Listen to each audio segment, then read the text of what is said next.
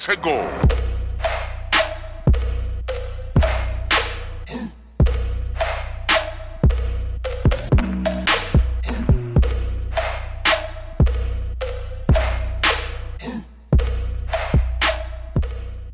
Alright guys, welcome back. We're up the creek today. We're just having a little bit of a play. The wind's blowing its ass off and probably about 20 knots, and it's cold. It's really cold. So water temp's about 18 degrees, which isn't really ideal, but while the tide's still quite low, I'm just going to have a little bit of a crack at some Barra, and then as the tide comes up, we'll move off the rock bars and get up onto the flats and have a crack there. And then once the tide's full, I'm going to head up the creek and try and find some threadies. So that's the combo I'm running today. It's my little 200 HG Conquest Dobbins 704 Champion XP, which is a 10 to 20 pound rod. It's got a nice soft tip, so it's nice and forgiving. And you know, if I'm fishing this rod tip at a sort of 90-degree angle to my lure, it does fold away nice and easy and just gives that little bit of play for the fish to sort of suck the lure into their mouth. So really nice little Barra rod for slow rolling and that, and it's quite fast, so it recovers really quickly. So when you're twitching, you know, you're not fishing a sloppy rod. It's nice and crisp and responsive. So yeah, that's the 704, and I'm running, that's PE2, that's 40 pound Sunline Castaway, and 90 pound nylon shock leader, once again from Sunline. That's the lure there I'm running. It's just a little Benn Durkin timber lure. It's I'll pull him off so you can have a look. It's pretty cool little lure. I got a bunch from Benny a little while ago. He no longer makes lures, so I'll be a little bit devastated, to be honest, if I lose it. But that's it there. Little shallow diver. I'm only fishing about 1 metre. Idea behind that is that, you know, the water's so cold. We're looking at about 18 degrees at the moment, so I'm pretty much going to just fish the real shallow stuff today, sort of anything under 1.5 meters. My idea behind it is that, you know, the mud's nice and warm, the rocks are nice and warm, they've been in the sun heating up all morning. It's sort of about lunchtime now, so had plenty of time for everything to warm up. And then as the tide comes in, I'm thinking, well, I know that the Barra do this, they'll come up and sit up in the really shallow stuff, like, you know, anything under a sort of meter and a half at the deepest. So yeah, I went that little one there. Mostly just the colour. There's a whole bunch of garfish and stuff like that are out the front of this creek here. So a little bit of green on the top, silver, puts out a bit of flash. I got that rigged up with size 4 BKK fangs and size 4 rings. So just the fangs are a little bit light gauge. They're still a 3 extra strong. I do fish these a lot for Barra, especially lures that I like to sort of put a bit more action into. The lighter hooks don't sort of dull the action too much, so you get a better swimming action out of him. But going to give him a bit of a run. He's had a few fish before, but like I said, I'm going to be quietly devastated if I lose him. So basically, we got a few rocks here. I'm fishing these sort of rocks, like little rocky sort of zones like this here in front of me. We got a few snags in that. I've marked a few snags as the tide was lower, so I'm going to go out to them and I'm just going to have a little bit of a scan and see if there's anything sitting on them. And I'm just looking for like back eddies in the shallower stuff. So yeah, I'm just going to drive up. I'm not really going to fish unless I find fish, so fingers crossed we can find them. But yeah, as the tide comes up, you can see all the flats there, like that's all going to hold fish as the tide moves forward. So fingers crossed we can get a few. Stay tuned.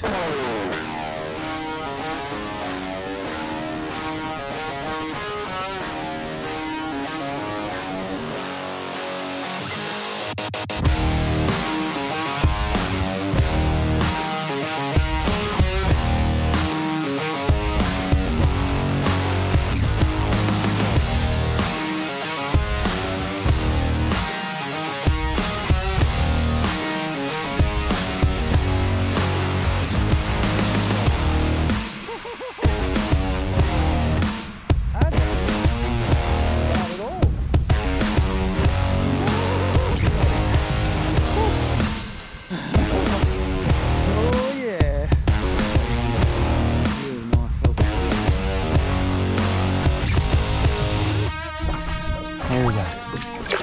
See you, mate. All right, so this is what we're looking at. Basically, you can see there's a bunch of snake drains there on the left that are coming through and then out into the main channel on your right. And there's a few rocks in amongst it, just here and there, and there is a few sticks and that coming up. But yeah, basically like I said, I'm going to fish nice and shallow. That's 0.8 of a metre, coming down there a little bit as we go through that drain. But we're looking for little gravel patches and just like little tuckaways, like that the fish can sit out of the current but still stay warm. So yeah, got a bit of a theory that they're sitting in, you know, just conserving energy while it's this cold, and tucked into like little back eddies and little upwellings and things like that, as certain pieces of structure break the current. So I feel like that's probably going to be my best shot. There's a really nice snake drain there, you can see. But a couple of little fish on the left hand side, just down from it, only really small, probably some small grunter in that. A few more rocks out to the right, and we're probably going to come over a solid rock bar here somewhere.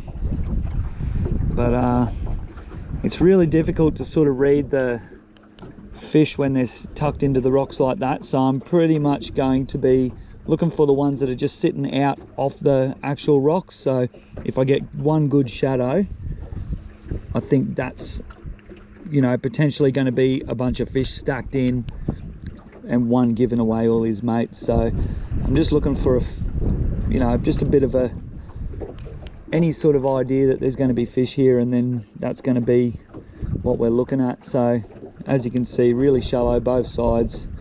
It's only a metre now, so I'll probably fish here until get up to about a metre and a half, I'd say 1.2 to 1.5, and then I'll start moving up on the flats and have a go there. There's plenty of rocks here now, and you can see that's the main channel on the right, them dark shadows that are coming in, and it should get a little bit deeper now. Very hard to tell, but it looks like there's a possible fish sort of 6 meters out on the left. It's sort of, you know, about a quarter of the way down the screen there. Hard to tell if it actually is a fish, but I think that this should be a pretty good spot to start. 1.4 here. Yeah, this is me. I'm going to spot lock now and see how we go. Prime time right now. The tide's really starting to move, so you're going to get a lot of fish moving.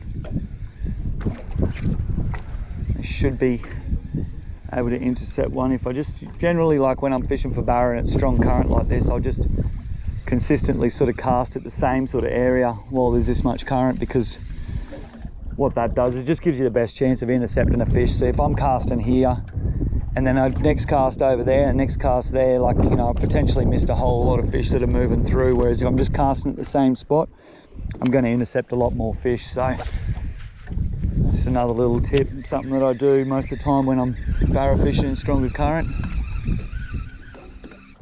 And while I'm here, another thing I'm looking at, which I find pretty important, it always pays to keep a close eye on, is just looking for little upwellings in the water, like displacement where there shouldn't been or where there hasn't been previously, because what you get is you get a fish that's sort of sitting in the current, just tucked in, and as he moves he'll kick up a lot of water and get it moving, because we're, like I said, we're only fishing 1.2 meters here, so any movement on the surface, it has potential to be a fish just moving.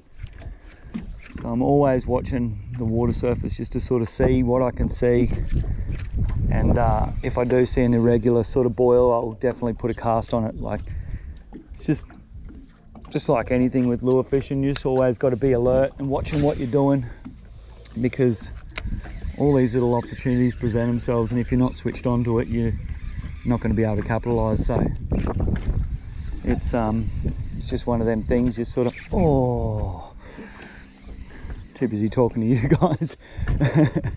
Just, yeah, always pay attention and try and know what's happening around, just so you can put more fish on the deck, really.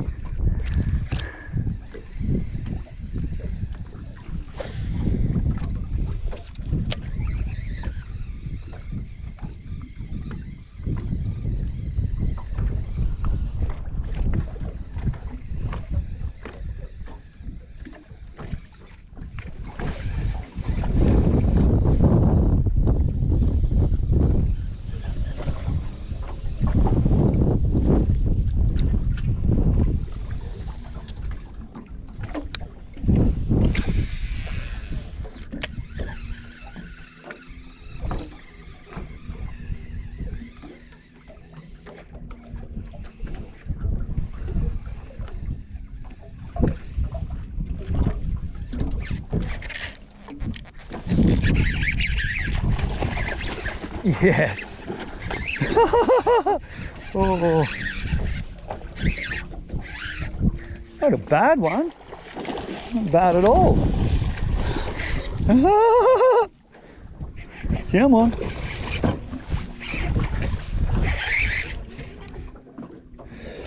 Oh yeah. Now for the fun part. Oh shit. That was a really random bite too.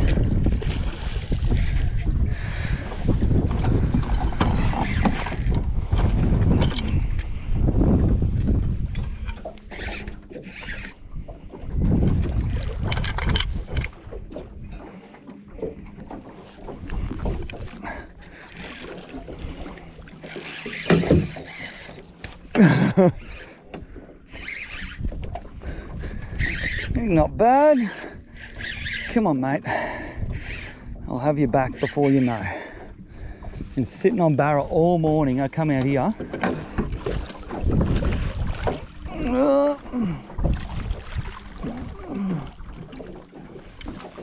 Got him. Whew. Oh yeah. Bloody stoked. He's a good fish. Really nice fish. Probably push 80, high 80s, mid to high 80s. But that's what we're chasing. Solid winter Barra. Really nice, healthy fish. I'm gonna get him up. Give me 2 seconds, I'll be back. Yeah. There he is. Nice big chrome one. That's a Benn Durkin. About 100mm timber lure. Yeah, nice healthy fish. 18-degree water. Who says you can't get them to eat? I'm gonna get him back and hopefully get a bigger one. Come on, buddy. Very sluggish fight. I'll take him though. All right. Come on, bite down. There we go. See you, mate. Got him. Solo missions. Can't complain with that. I've got a feeling it's just going to start now, so I'm going to keep peppering this and fingers crossed for another one. All right, that's a little lure there. Little 100mm Benn Durkin timber. Got a number 4 BKK fangs on there with a number 4 BKK ring, so looks like all my terminals are pretty good. I got a little bit of chafe on the leader. I'm going to chop him off and get straight back into him. Let's go. All right, this leader is getting shorter and shorter. I would generally retie, but I don't think this bite window is going to last long, so I'm going to run the gauntlet and tie him onto a nice short leader. It's a really basic loop knot. Granny through the lure, back through your granny, full rotation and a half, and back through your granny. Pull him tight. A few people have been asking about that. Really simple. I've been using it for years, never really lets me down, so let's get another one. That fish really got me excited. Haven't got a decent Barra for a little while, so it's always good to get a nice one like that on the boat.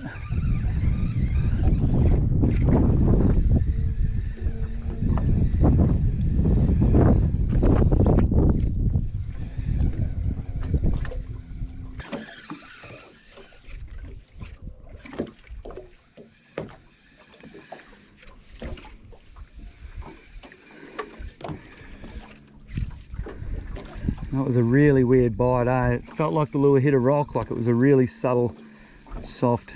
I must have just put that lure right in his mouth because he didn't really attack the lure. It was more of just a, oh yeah, that's in my face, I'll eat it kind of bite. But from what I'm seeing on the sounder, he's not the only one there, so I'm just gonna keep going.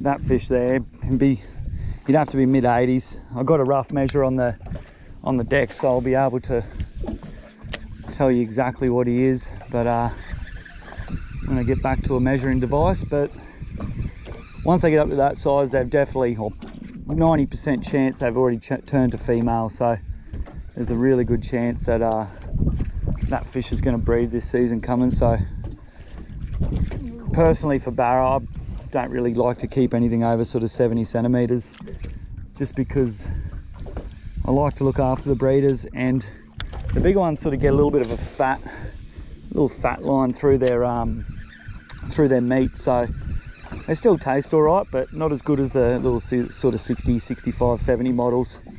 So generally anything over 80 in this boat gets released. So pretty stoked with that, to be honest. And fingers crossed we can get it done again. I might even drop us back a little bit. It's going to be hard to explain, but I'm sitting right on the edge of a current line here. So I'm fishing out pretty much where I just cast. There's a sandbank and there's just one little shallow channel coming through here. And I think that's what the fish is sitting on.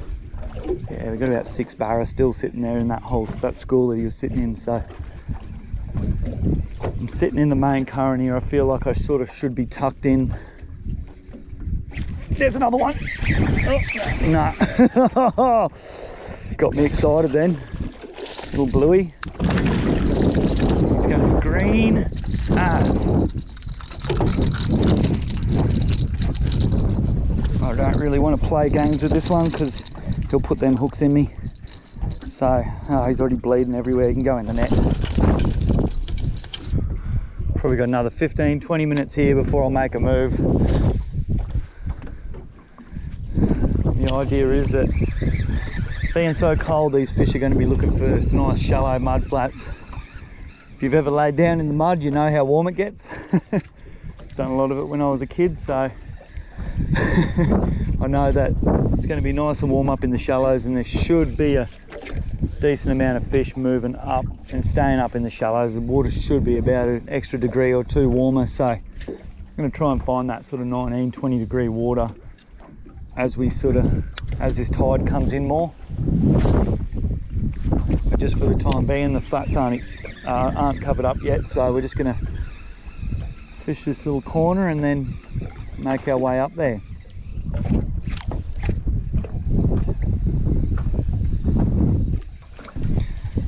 Back to what I was just saying before, we've got a couple of boils out here that I've been watching that water, and it hasn't been like that for the last 15 minutes. So it might just be a change in the tide, but it could also be some fish sitting there. So I'll put a couple of casts over that sort of area and see what happens.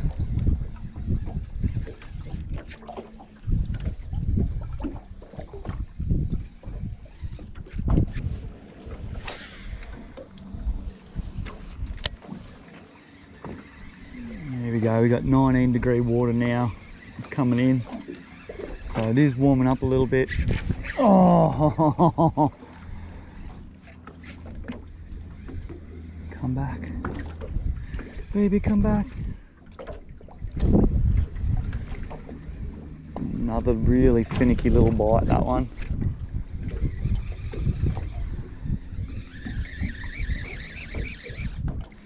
Let's cast back down that way a little bit more.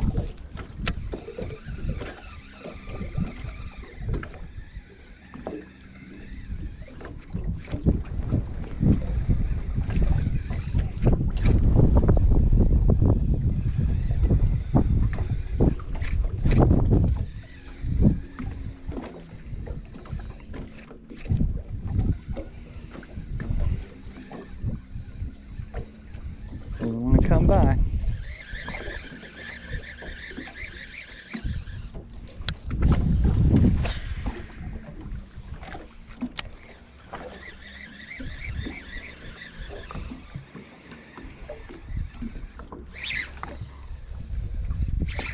Again. Okay. That's where they are then. There must be a bit of a school sitting there where I've seen that little boil before. Really weird bites. hardest thing with this timber lure is just getting the distance that I need to get it down to hit the fish at the depth they're sitting. Come on.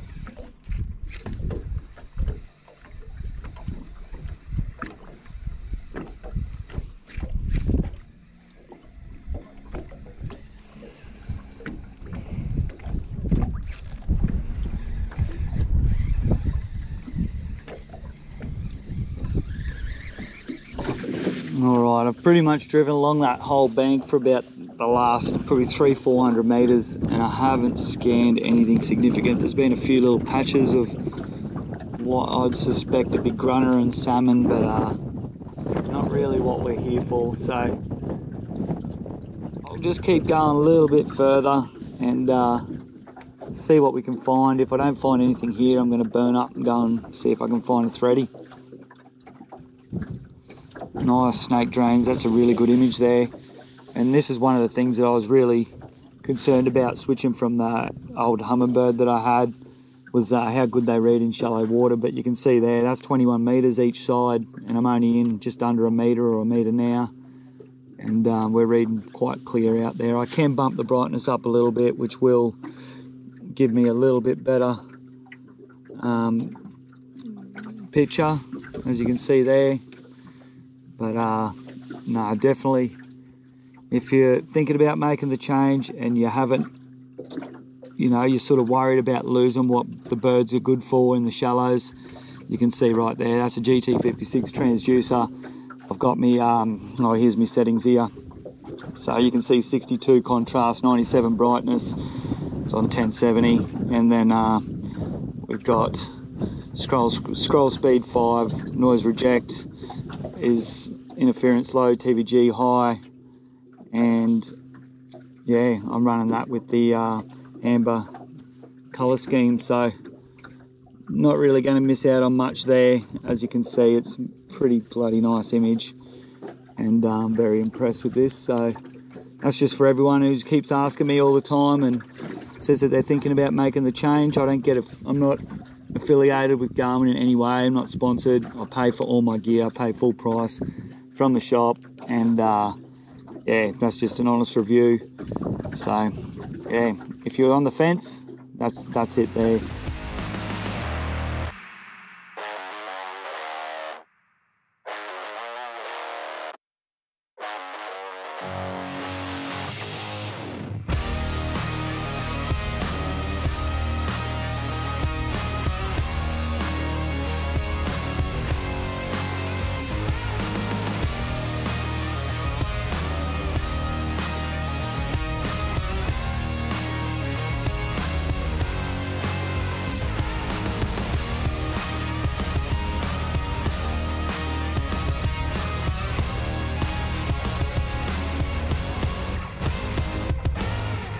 All right, that's me, I'm calling it. Been all the way up the top of the creek here and trying to find some threadies in that. I have had a couple of casts and only really caught a couple of blues, so not really ideal, but that Barra this morning is pretty awesome. I'm definitely gonna come back and start putting a bit more time in before we get this rain. We're supposed to cop a lot of rain at the end of the week, so yeah, throughout the week I'll put a couple more sessions in on that and hopefully get a few more and learn some more, but that's what it's all about. Anyway, that's us. Thanks for watching. While you're here, if you haven't done it, hit that subscribe button. Peace.